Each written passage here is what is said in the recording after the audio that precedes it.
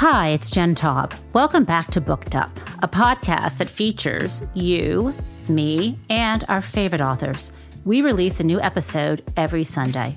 This week, we have something different for our book club. My good friends, Mary Trump and Carroll, are joining me to talk about our collaboration called Backstory Serial, a space on Substack where we are serializing a romance novel that Mary is writing called The Italian Lesson. Before we begin speaking, I'd like to share with you the opening paragraph just to give you a flavor for what Mary is creating. The last time I saw him, I wanted him dead. Now here he was, standing by the door, very much alive. When I opened my eyes, I couldn't see him clearly. The muffled sounds of the EKG and the low thrum of the fluorescent lights made my head hurt, and he hung back in the shadows. Still, I thought I saw the corner of his mouth curved upward in the beginning of a smile, the kind of smile he flashed at me when he knew he'd won. He moved toward the bed. I pretended not to notice and turned away as best I could, feigning disorientation.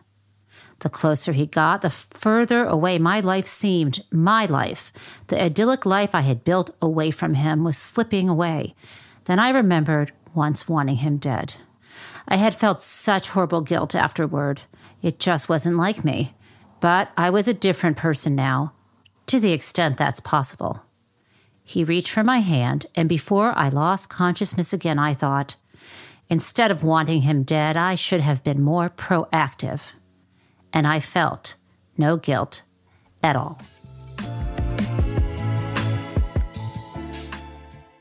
Hey, Mary and Eugene.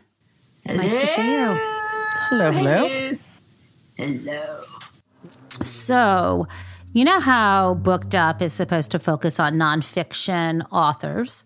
And you're both nonfiction authors, actually, but you're here to talk about a collaboration you're both working on in the realm of fiction. And it's called The Italian Lesson. Yeah, Eugene, I guess we should actually it's called the novel is called The Italian Lesson. Right. We are serializing it on a platform called Substack. So, Eugene, it looks like we have to catch Jen up on the project since she doesn't really know much about it.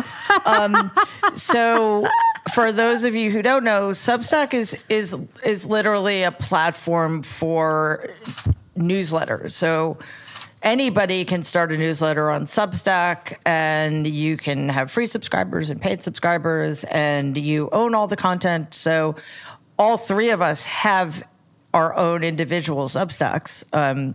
Eugene's is Ask Eugene. Jen's, I'm going to forget because you changed the title recently. It's called Money and Gossip as an homage to Succession. Yes, my apologies. So you changed it a lot in a very short period of time, and my brain can't handle it. Mine is called The Good in Us, and none of them has anything to do with fiction. So anyway, when we, way back when, we started a Zoom group to kind of, which was the three of us plus a few other people, as a way to kind of write out the second and third and fourth COVID lockdowns. And somebody jokingly said, hey, let's write a Hallmark movie together. And I'd never read one. So I thought, sure, let's do that. And it was just a way to ensure that we spend more time together. Didn't come to anything, and months passed, and then I was suffering from a very serious bout of nonfiction writer's block. And I thought, you know what? Instead of a Hallmark movie, let's write a romance novel and start a Substack together and serialize it like they used to do in the olden days. And here we are. And, you know, I think, Jen, you pointed out recently that the original idea, which was a really stupid one, was mine, was that we were all going to sort of take turns. Like, I'd write a chapter, and then I'd hand it off to Eugene, and she'd write a chapter or whatever. It just was untenable. So we decided, since I think among us, I've done more fiction writing, been writing fiction since I was 12, that I would actually write the book. Jen would edit it in a sort of close reading way. Eugene would edit it as a more general reader, and massive bonus for Substack subscribers, Eugene would respond to readers' comments, which is like one of the coolest things ever. And here we are. We're a couple of weeks in, and the trial period is coming to a close in a couple of days. You know, I'm shocked because we only launched this June 1st. And to find it, by the way, yeah, we're still in the same month. It feels like we've been doing this forever. Yeah. Wow. So, yeah, Eugene, can you believe that?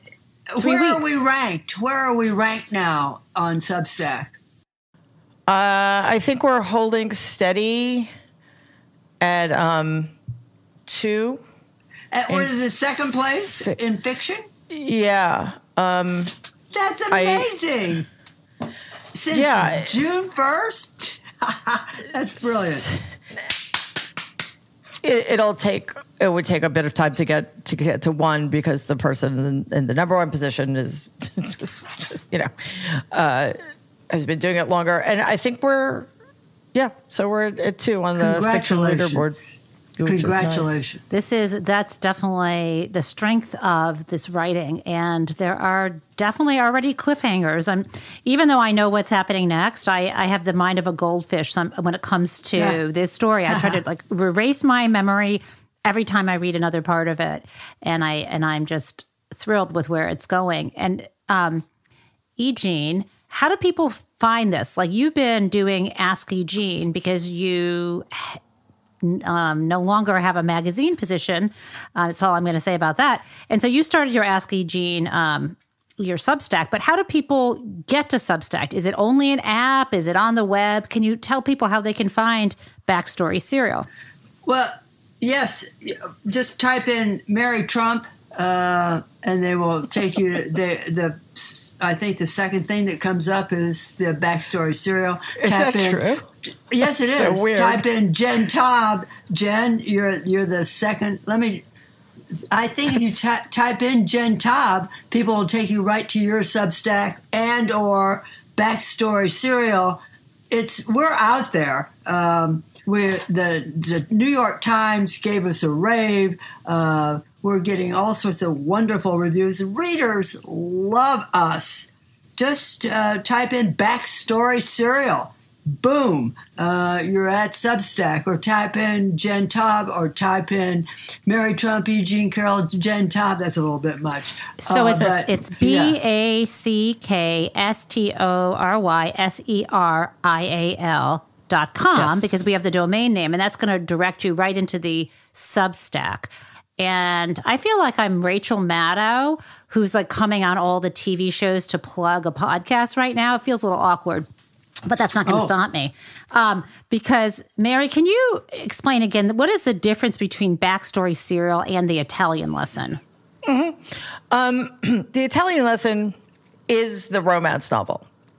And I think we could make an argument that it isn't necessarily a romance novel. There's definitely romance, for sure.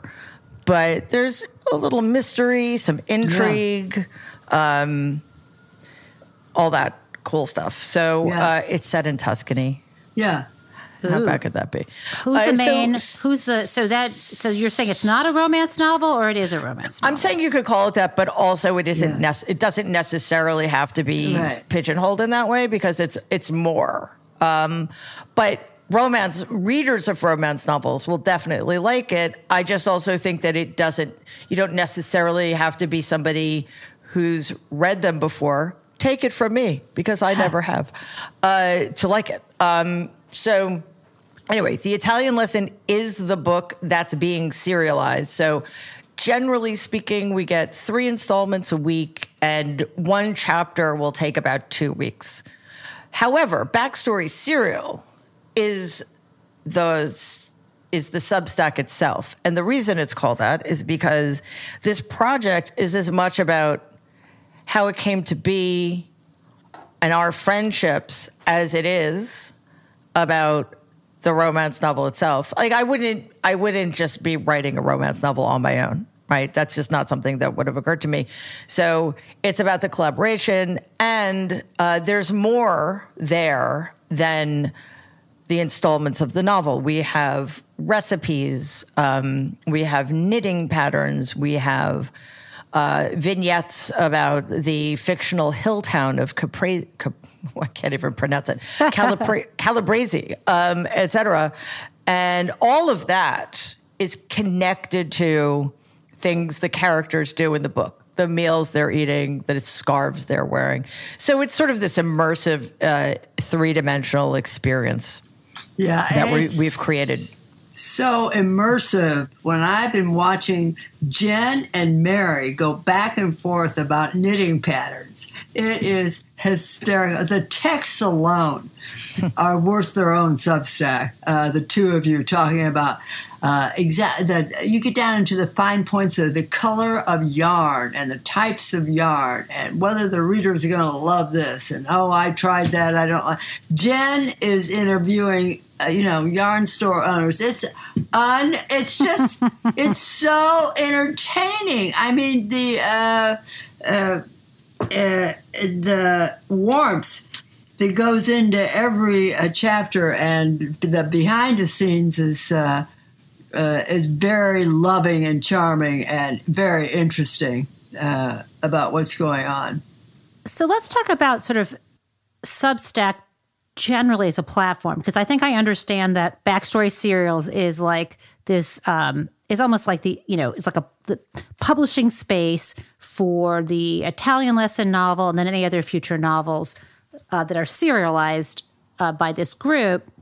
But Eugene, you have published for many decades books and in magazines, including that fabulous interview with Fran Lebowitz, who you took camping, which I can't believe.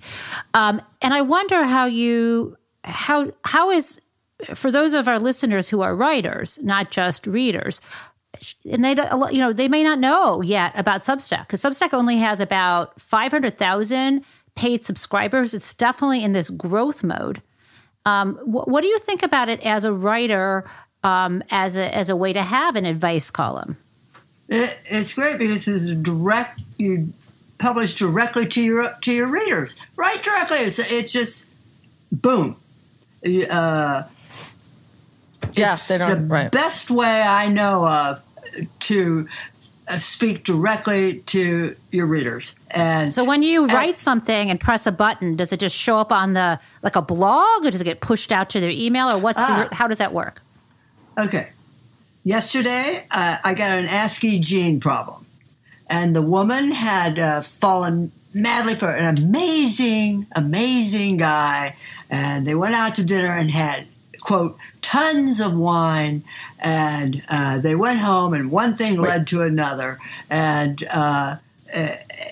she did some very silly things. So I answered the letter, posted it on Substack, and boom, not only does my advice come up, but then the readers can read the problem and they can answer the question too. So it's a two-way street on Substack. Not only can your readers read you, they can tell you exactly what they're thinking about having just read you. And then you can get into conversations with them. And that is particularly clear on Backstory Serial, because the readers, oh my God, Mary has a scene with a cow named Bella. Readers, they lost their brains over this episode with Bella the cow. And of course, there's all sorts of language now. The readers are going back and forth. It's so moveless. And, I don't want this to move along. So that Substack cannot be beat for that. So if you're a writer listening to this conversation, I would check it out. A lot of major journalists are on Substack. They also publish in the Times and, the Atlantic and the New Yorker. They also have Substacks because they like to be really engaged with their readers. It's a really marvelous, marvelous platform. Just to add really quickly, I think most people do get it directly into their inbox and their email, but there is an app right. that they developed. I don't use it myself. I don't either, because I don't like to read on my phone. But it's just convenient. So if you get the app and log in, you get all of the Substacks you subscribe to right there in the app. And Mary, how does it feel when you've worked through and decided, okay, this is the segment of the novel that I'm going to put up, and then you see readers' comments right away, or you see more people have decided to subscribe? And let me just be clear, Substacks can be free. They can have a fee that could be monthly or annually. There's all different kinds of models. And how have we decided to deal with how Backstory Serial publishes novels in terms of our subscription model? Yeah, usually with Substack,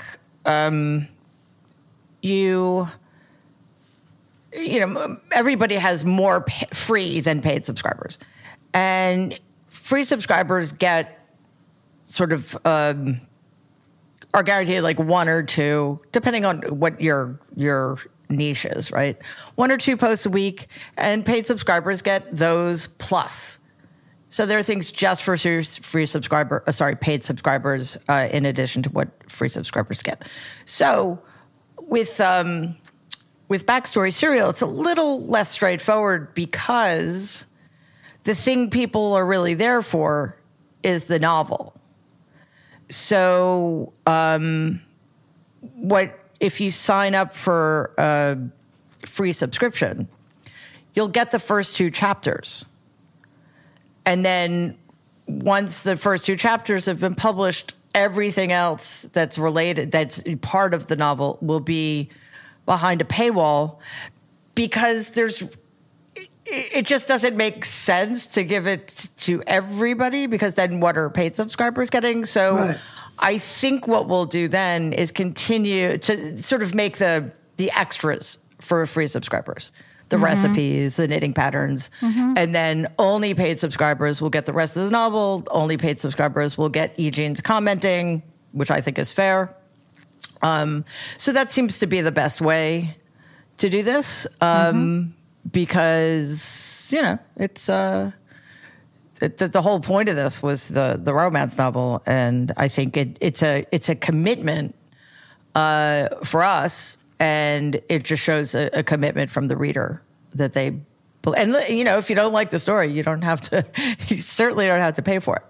So for a reader, I think it's also really cool because, as you mentioned, 3 times a week, a piece comes out. There is a place on Backstory Serial where you can read in one screen everything to date. Because there are some folks who are like, I might not want to read each one, or I want to go back and see what happened, and I want to click on all the installments. And so how do they find, like right now, how do they find everything to date? What would they do? Yeah, just like any other website, there's a navigation menu at the top of the homepage. And one of the things you can click on there is the Italian lesson. If you click on that, you go to the page where everything that we've published in the novel so far is there in the right order. So, you start with chapter 1 and read your way through it, just as you would with an ebook or something. Jen, you've heard that many of Mary's readers are saying they're loving it because it's just the perfect amount of shortish chunks of great writing and a great story, but it's just the right amount of time because people are so frazzled today. Our days are choppy anyway, with so much to do. You got to read the headlines, you got this, you got to do. These somehow, and I got to say, I think we stumbled into it, or I think it was Mary's writing. I'm not sure how it happened, but somehow between Mary and Jen, you sort of decided on the right amount of each of these chunks, because I just hear people yelling for more and more and more, and I love that, and I love that, and A lot of readers have confessed they don't have the time to sit down and read a whole book together. They just don't have time. Yeah. This is short enough and juicy enough that they can pay total focus to it, love it, and then move on. And then 2 days later, they get the next one. Yeah, it's an interesting experiment on the one hand in acknowledging people's short attention spans, but also forcing the delay of gratification. Yeah. Whereas as the creators of this, we actually get instant gratification, which is really doesn't often happen when you're writing. So that's cool. But as for the segments, I think I learned my lesson. We published one. And I realized afterwards that, it was probably the right length, but it didn't advance the story at all. It was almost entirely descriptive.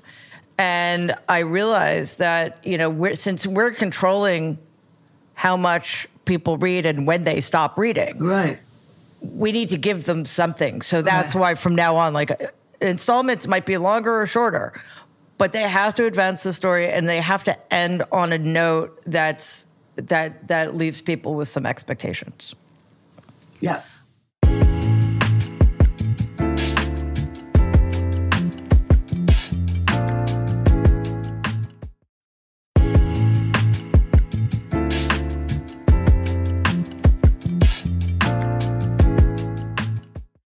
What is it like to be in the fictional world, Mary? Because your last two books have been nonfiction. And Eugene, I don't even know if you have written fiction before.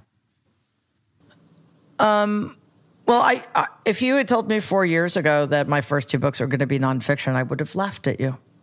Because I started writing fiction when I was 12. And I always thought, not always, at some point I realized that I wasn't going to be a novelist, but I always thought I was going to be. I mean, that was your plan? That was the plan. There was no other option. Why that didn't happen is a story for another time. So fiction is the thing I'm most comfortable with. It comes very easily to me, and that's why I wasn't really concerned about wading into a different genre, because story is story. And I mean, I definitely am approaching it slightly differently. Like I know that, let's put it this way, just don't say anything after I say what I'm going to say, because it's simpler. My two favorite American writers are Toni Morrison and William Faulkner. So not so straightforward, right? Henry James is up there. Very dense. One Henry James paragraph could be a romance novel length, so having to kind of craft things a little bit differently has been, I don't want to say challenging. It's been fun, but the conventions of fiction are very familiar to me, and I feel right at home with them. So that's been very helpful. I just want to tell Jen Taub's listeners, the Jen Taub fan club, that the entire time Mary was talking about her two favorite authors, Jen had to literally put her hand across her mouth to stop herself from what, Jen? It was just one of them that she was refraining from commenting upon. It's almost stupid. You know what? It's a dumb thing. Like I one time made this comment, I don't like Faulkner, but I don't dislike Faulkner. I just said it, and so then I act like Have you read Faulkner? I act like I don't like William Faulkner, but I don't dislike him. I'm just not familiar enough with his work, and so it's gotten to be a stupid. So how can you say you don't like him if you're not familiar with his work? That's all. That's my only question. I did read The Sound and the Fury in high school, and that doesn't count. I know. I also read Ulysses in high school. So, who knows? Things get mixed and, together, and some things we like. But I'm going to give it another try. Now, Eugene, even though you have not written fiction, in your day, you have interviewed and written about many novelists. And I wonder whether, in observing how Mary operates and works and creates, is familiar to you, because, whether it's Hunter S. Thompson or any of the other people, does Mary have like the temperament or the writing pattern of any of the novelists and you've met or interviewed? Yes, she's a perfect combination of Hunter S. Thompson and Fran Lebowitz. Fran. Oh, right. Totally, because Fran won't write. Absolutely, and Mary puts off writing like you have never. Mary has 20. No, let's not exaggerate. Mary has at least 5 big projects going right now. I think 5. Yeah, around 5. Yeah. And and so she and Fran have really devious, very creative, very charming ways of putting off writing. Drives Jen and I. Jen and I exchange looks. Oh no, I relate. Yeah, I relate. And it's just. And then she keeps the hours of Hunter Thompson. She works, strange hours. She goes for long amounts of time. And, she's going to have an impact, I think. Hunter had a massive impact on young journalists and making the story center around himself. That was his impact. And I think Mary will have an impact on the field of romance novels because she's doing an entirely new thing here. Her character, the main character, is, I would say, unique in romance novels. You can say her name, Anastasia. Yes, I'm always stumbling over because I always want to say Anastasia because she's, so I think, yes. So there's a lot of comparison there. Yeah. Oh, yeah. Oh, yeah, Mary. I just lost my train of thought because when you first said the Hunter S. Thompson and Fran Lebowitz, I was like, it kind of scrambled my brain a little bit. No, understandably. But what I actually just had an interesting conversation for somebody else's podcast. It was not about this, but it came up at the first, and he was like, "What? What are you doing?" Right? Yeah. And I think that's strange. One of the charming things about it, though. It's so unlikely. Now, it is so unlikely. But why though? Why do people? I find this really interesting because that has been what made it sort of interesting news at the beginning of June when the New York Times and Today.com and MSNBC and on and on and on wrote about the fact that the two of you were working on this together. It was like, it's so unlikely, it's so surprising, but what? Why? Why do you think that's the reaction? Well, I mean, I can only speak for myself. If you had asked me 2 months ago or however many months ago it was, if most of the people I'm friends with like romance novels, I would have said no. Or not like them. I mean, don't read them. I would say, no, they don't read them. I don't read them. It's not a judgment thing. I just don't read them. So it is it's completely unlikely for me to be doing it. Again, something that never would have occurred to me a year ago. And I think not the combination of us as friends, but the combination, like how we've divvied up the responsibilities and the way we're going about it, I think is also unlikely. I don't know anybody else who's doing anything this way. And Jen, you mentioned something earlier that's really important for people who might be interested in checking us out. This isn't it. This is just the first of many projects we have. We have many others on the back burner. All of us have ideas for other books. They might be prequels to this one. They might be sequels to this one. They may be in an entirely different genre. So, there's plenty of room for Backstory Serial to grow.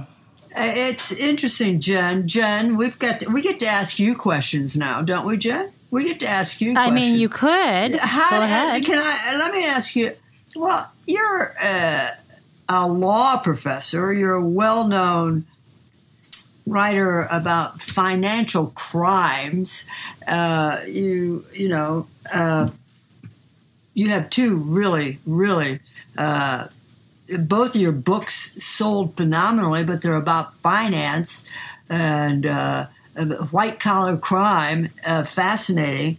How did you behind the scenes, Jen is sort of the flame instigator, right? Mary, would you say that she keeps everything going? Like, what's the next recipe? Oh, I got to get a photograph of shoes for the cobblestones, and I got to do this. And what's she eating? And let me go make that. What was it? Coffee drink? The Marocchino. Yeah. Of course, Jen runs off and makes it and photographs it. So Jen is sort of, Jen is sort of the pumping. She sort of keeps the blood pumping in this thing. It's Jen that does that. Really, yeah, Jen. Yeah. How do you keep your enthusiasm up? I'm only squinting at you because often it's because Mary has a list of 10 things to do, and I beg her, because she's doing 10 things, could I take one thing off your plate? And then I don't actually do it. Mary should not have been involved in all of the escapades with the knitting shops, because I said, I'll take this off your plate. So the only reason why you think I'm very active is because I always get people involved. It's like in my house, I almost never cook or do the dishes or clean anything. And then when I do it, I make a big fucking deal about it. I'm like, oh, I put the dishes away.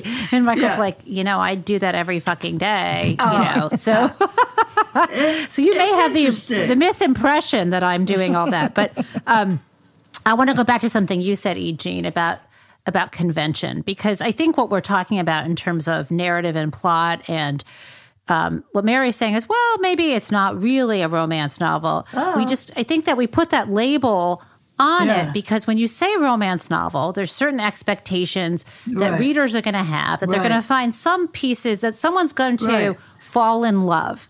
That's and whatever, and that it's going to have a happy ending. Those are the two rules of romance novels. Everything else, there are some conventions about who the characters should be, how the plot should develop. But over the years, I think that's changed. And I am not an expert, E. Jean, but you are. And so I think I want to have you remind me, not only have you read a lot of romance novels of all types, from the Harlequin romance to the present form, but you've written about it. And you started to say a bit back that Mary was doing something unique with this character and with the plot. So can you give us the foundation for which you make that judgment first, and then tell us what you think without giving away too much? What's unique about what Mary's doing here? Well, Anastasia is unique. She's... One of the great things about the book is this is about a group of friends, and they all have careers. And the secret sauce of this book is these women are ambitious. It's a very very strange in a romance. You always have one ambitious character in a romance, but all of Mary's characters are ambitious women, and they take that, sort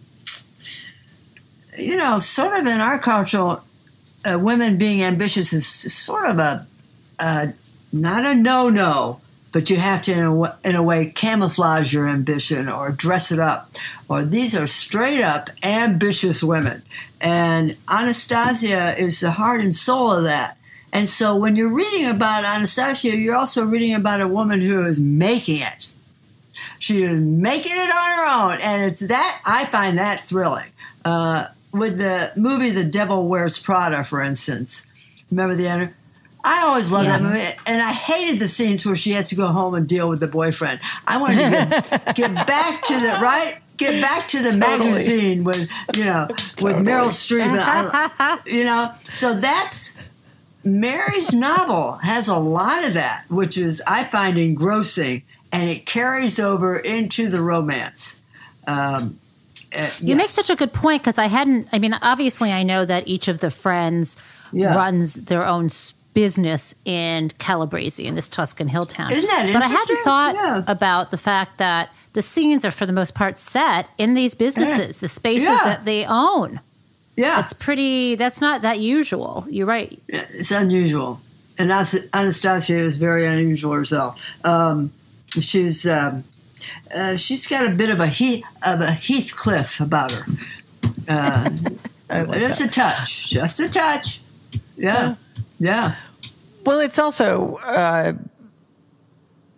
interesting that when we came up with the idea for the Hallmark movie, we were just playing around, and we just came up with one convention after another. Yeah. An expatriate American in a bad marriage runs away to Italy and opens a cafe, and this handsome guy comes in for a cup of coffee. Their eyes lock. They fall immediately in love, and they set up. Of course, it's happening during Christmas, and they set up a date for the day after Christmas, and then she disappears. Right. So, one thing that's I find funny about that is that despite having not read romance novels, I am conversant in at least some of the conventions, just as those of us who have no interest in the royal family know more about them than we do about most other things in the world, right? Because it's just sort of in the ether.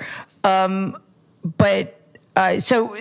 we've actually kept some of that stuff, the setting and the expat American and a few other things, although the story is quite different and has a very different tone.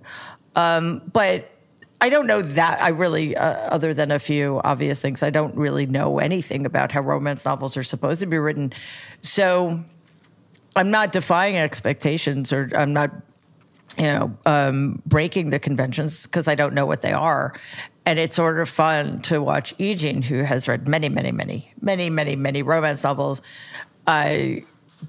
just freak out. I love when she does too. She can't do that. I know. I mean, sometimes you do it out loud, and sometimes it's like all caps. I love when you do that.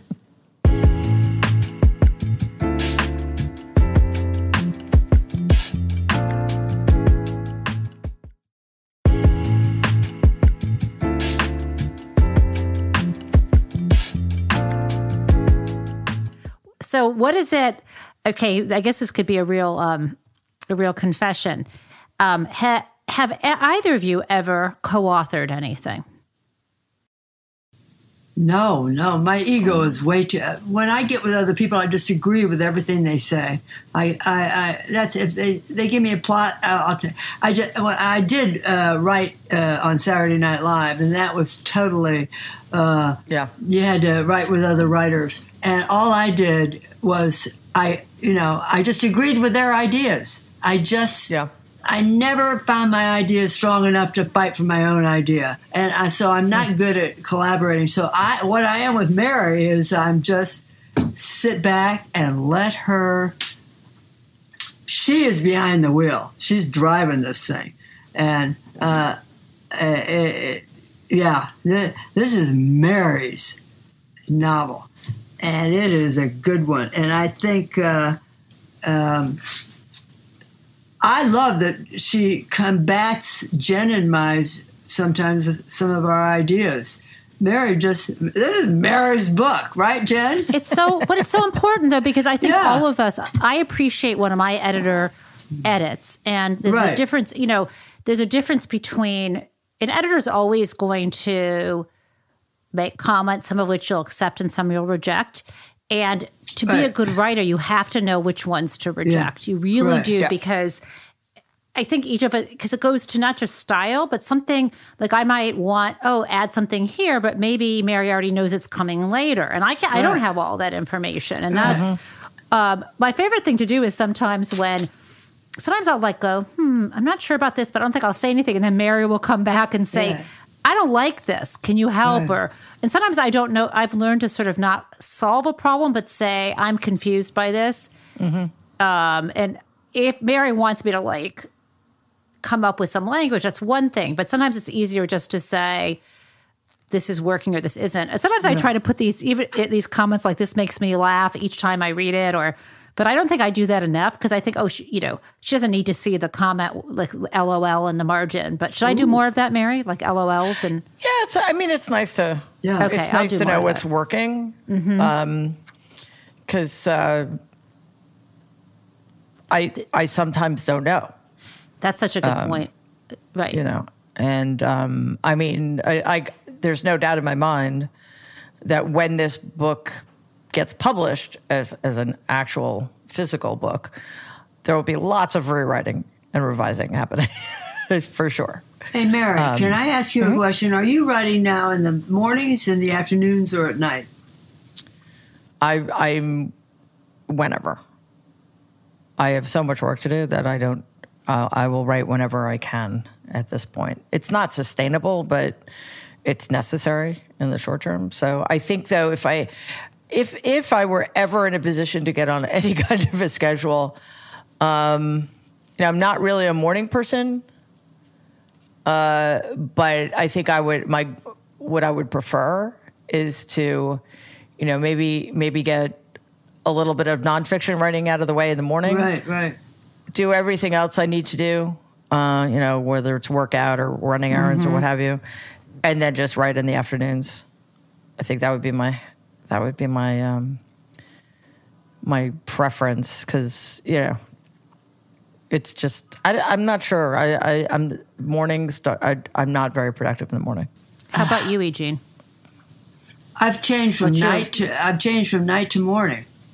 I've noticed that. Yeah. You used to be up really all late night, and wake up really. I would just go to text you and realize that it was only 11:30 in the morning. I'm like, well, it's too early. Yeah, no, I'm starting to like the morning. I'm now thinking if I don't have stuff done by noon, the day is done. It just you got to go when the juices are flowing, right? Yeah, and I think that's true. So I changed my mind. I guess I got old, and older people tend to run out of steam by the mid. So I'm being an old person. I'm doing my thing in the morning. Love it. Although when I was writing my second book, I was up every morning at like 5. Mm-hmm. I mean, of course, I was writing. Oh, fast! You were writing that kind of a. Yeah, it was like 5,000 words a day. It was crazy. And but But there was something really nice about knowing you have the whole day and you're being productive first thing. Yeah. So I think that is my ideal schedule. It just never happened for whatever reason. I guess it's something one has to train oneself to do. I think you have to let yourself. The only way it works for me when I do my writing in the morning is if I really honor the work by allowing myself to tweak it if I want to, but not saying, well, if you were so productive in the morning, then you're going to fucking sit in that chair and keep working. I have to then in the afternoon let myself run errands or listen to music or go for a walk, because that has to be the reward. Right. Otherwise, and then if you want to edit, that's fine. But like I really, my ideal is morning. Because my brain is fried. There's just so much going on. Anything could. That's how when I used to run. I used to be a runner, and I would run in the morning. And people say don't run in the morning because your body isn't warmed up. Right. My thing is, if I haven't run in the morning, it's never going to get done. I agree. Well, that's actually, that's always been, not always, recently. The thing about writing first thing, then if I get stuck, everything else gets pushed off, and I'm realizing more and more that. I hear Eugene writing. Exercising what are you doing? is. Well, I was looking up Colleen McCullough. Yeah. Okay, so Mary, you're saying that everything gets pushed off, but you want to do exercising, and so. Well, I'm realizing that exercise is the most important thing if one wants to be productive, and if I'm, just really slow with the writing and it's not coming, and I just kind of stubbornly refuse to move on to something else, then it's too late to do other things. And the one thing I can do to guarantee that I'll be more productive with everything else hasn't gotten done. That's I sometimes not go for efficient. a walk. And sometimes when I'm going for a walk, especially if I don't listen to anything, I'll suddenly have things come together, and then I'm like typing madly in the back of my notes in my phone. Yeah. But it's it's hard to. I think it's a chicken egg thing, because whenever I go for walks, I'm always more productive with my writing. But the days I don't want to walk, I'm not. But that may be a chicken egg thing, because if I'm not in the mood to get moving, I'm probably not in the mood to get my mind moving. But what are the tricks that you do, Eugene, to trick yourself into writing? Wait, just really quickly. I need to know what's going on with Colleen McCullough. Well, she would sometimes get 20,000 words in a day, and it would what? Without a blot. She would write straight, and she'd get up early in the morning. But pen with a pen and write? Yes, or typewriter? Right. I think she used a typewriter, but she would go. When she was hit with the thing, she knew just to clear the area, and that was it. So I had to look that up. That's was like 50 pages. I know. I understand that. So does Simonon he would do 3 books a year and clear his schedule and just sit down and do the entire book in one big swoosh. Wait, what is the word? What was the person's name you just said? Simonon, the great French writer who wrote, there are people who get up in the morning and just have this, and they don't get in the way of their own flame. They don't get in the way of their own flame.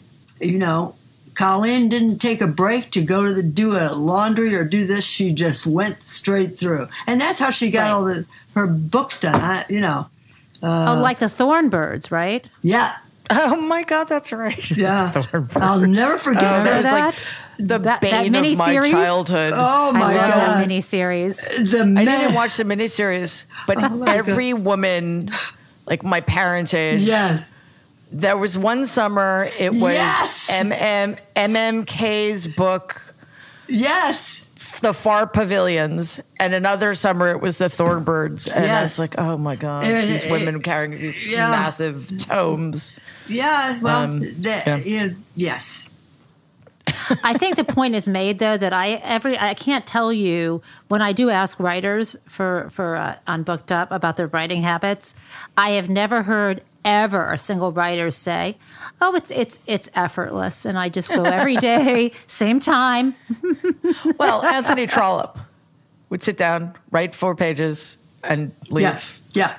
Like he'd finish a novel, just turn the page, start the next one. Yeah, he'd start the next one. He'd start the next if he had that 2 hours left. Start the next one. But that is definitely a rarity. I wish I could get on a schedule. Just seems like there's too much else going on. I don't know. I think your creative juices, Mary, are attuned to your being all, this way, that way, this way, totally that. discombobulated. Yeah, I think I think it works for you.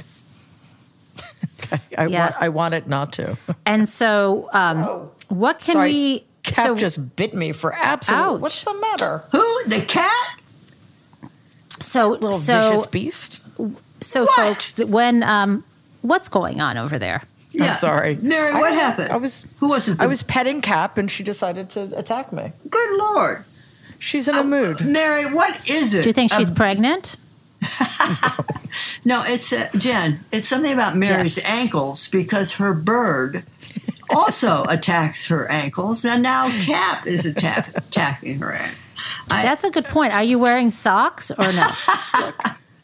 Oh, there's Cap. Hi, Cap. Cap is just being my God. Oh, hello. That's it. Hi, Cap. That's a beautiful cat. Oh, nope, off camera. So when this is going to air on today's Sunday, and I think at this moment, Backstory Serial is now subscription only for the Italian lesson. So right now, if you haven't started reading, what you can do is you can still get a free subscription. And what that will do is if you sign up, you will get a welcome email and it will take you to the website, Backstory Serial, where you can read the first 2 chapters of the Italian lesson. I know you'll love what you see. While you're there, you can look around, try the Maracchino, start knitting, and so on. But if you want to know what's going to happen after chapter 2, then you would have to subscribe to keep supporting Marion, E. Jean, and my writing and procrastinating habits. It's quite right. It's quite important. No, it's very exciting. And you mentioned earlier, Mary, that this might actually become a printed out book. What about a movie? Oh, I totally see this being a movie, don't you guys? Oh, yeah. Yes. Oh, yeah. I see it being a movie more than seeing it being a book. I do too. Oh, my God. Could we film it on location? Because I have never been to Italy. True story. Never been. Wow. Wow. Yeah. I think that's compulsory. Like I don't know. Something's wrong with my brain, but I was fantasizing about having this made into a movie, and I was like, damn it, what if they film in Croatia or something? Oh. What? Well, they did film some No of offense to Succession Croatia. on a yacht in Croatia because it was a good place to film at one time. That's beautiful. No offense to Croatia. I'm sure it's lovely. I've seen it from the air, but I absolutely am in love with Tuscany. Mary, who do you see playing Anastasia? Oh, gosh, I don't know. Oh, let's think. Oh, my goodness gracious. There's so many great actresses at this age level now.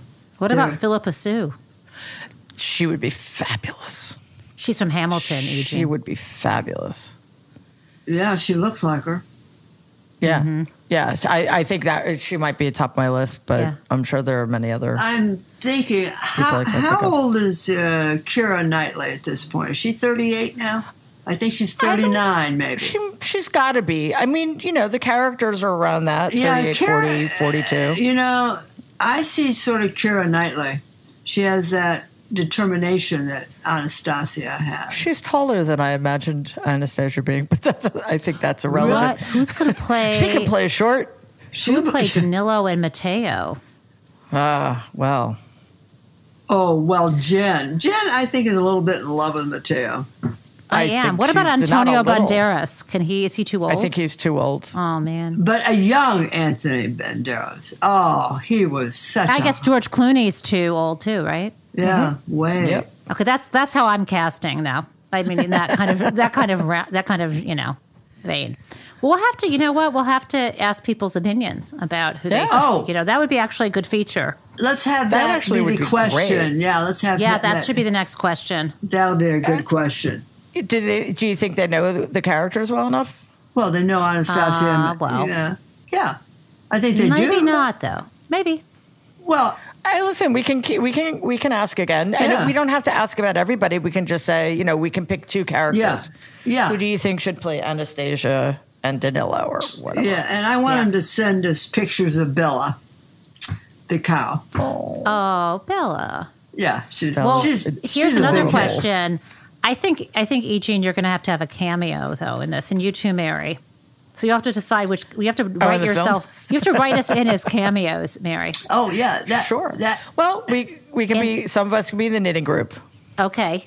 Oh, that's good. Yeah, that's good. I like that. Not me. Definitely not me. Eugene, can you act? No, I can't act. I can't.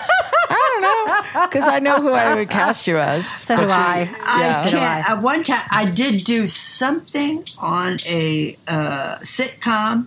I was horrible. Just very cardboardy. Only I could be worse. I'm sure of it. No. Jen, you would be good. Your hair alone could play a role. Just your hair would be, really. All right, I'll come up with a cameo for a head of hair. That just is in the cafe. Yeah. Woman with a head of hair drinking the Maracachino. That's good. I like it. Maracchino, damn it. I can't say it right, but they taste good. Yeah. Okay, so folks, anything I didn't ask you about either Backstory Serial or the Italian lesson that you want to talk about?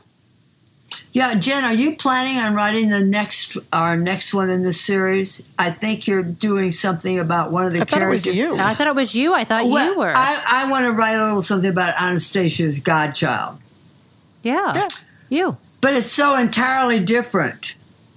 That's okay. That's so the it's Jen's, point. but actually we can't even talk about Jen's because it involves something we aren't supposed to know yet. Shh, top secret. Oh, but if you subscribe to Backstory Serial, you will find out in chapter 4. Oh, good! I'm so excited. Oh, good. Now we have a question from a viewer. Wants to know how to give a gift subscription.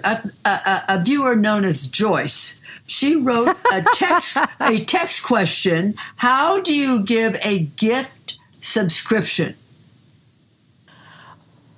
I actually don't know.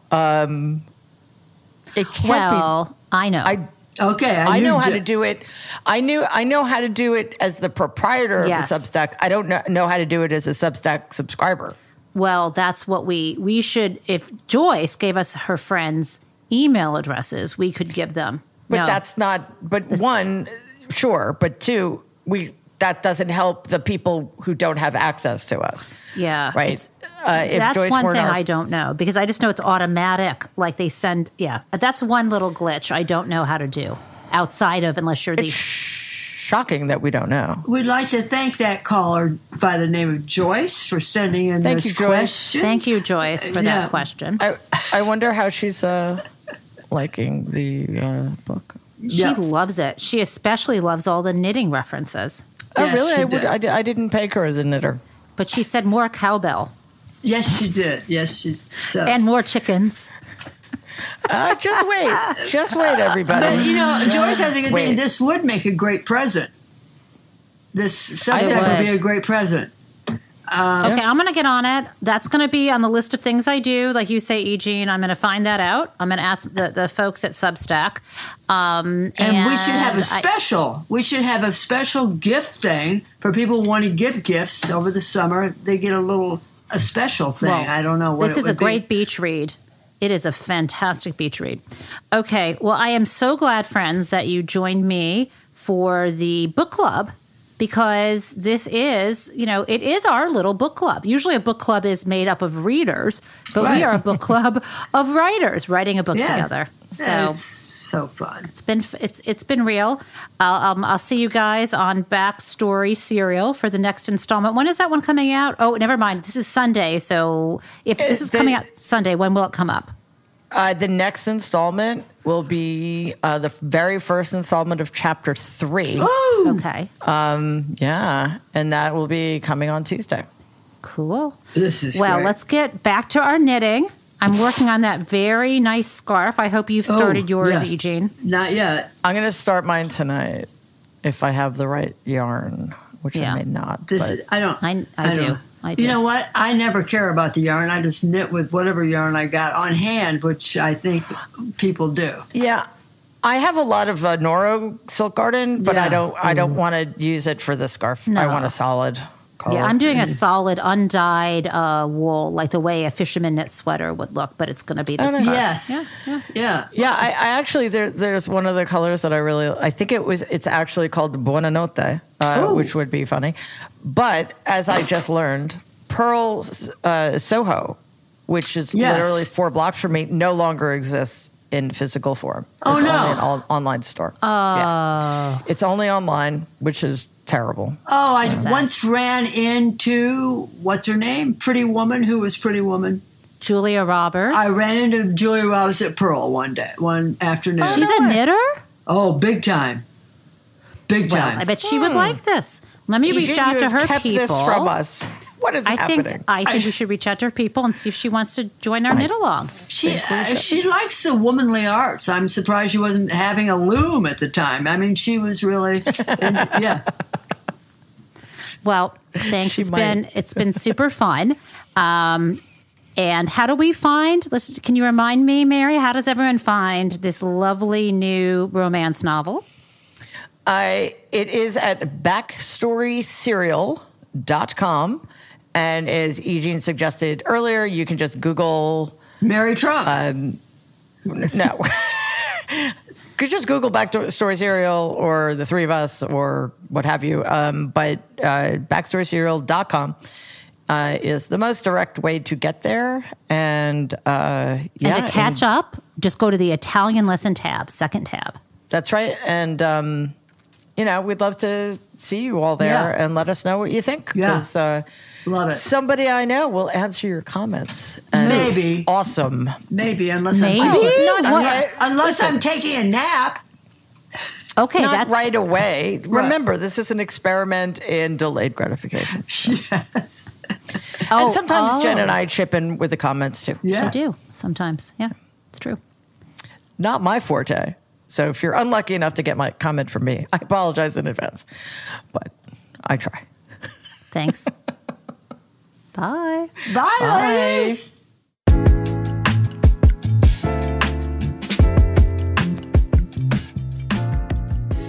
Thank you so much for indulging me. I know that the project we are working on is fiction, and Booked Up is typically reserved for nonfiction books by nonfiction authors, but I figured all of us technically fall into that category. We've done nonfiction before, and this is a particularly unique collaboration that we're telling you about, so you, as readers and also as authors, can learn more about the opportunities over at Substack.